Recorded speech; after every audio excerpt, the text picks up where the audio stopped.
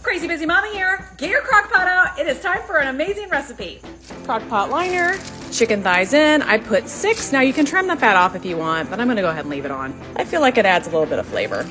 1/3 cup of honey, 1/2 cup of ketchup, 1/2 cup of soy. I like to use the low sodium one. 4 cloves of garlic, and mix it all up, just like this. Once you get it stirred up, go ahead and pour right on top, just like this. Y'all, this is gonna be so good. It smells amazing and it's gonna taste amazing too. Put that lid on your crock pot and put it on low for 6 to 8 hours. Then it will look delicious just like this, ready to serve. The meat just falls right apart. Get ready for me to plate it. Seriously, the most delicious dinner served with a side of mashed potatoes and this veggie mix. It's so good, y'all, and so easy.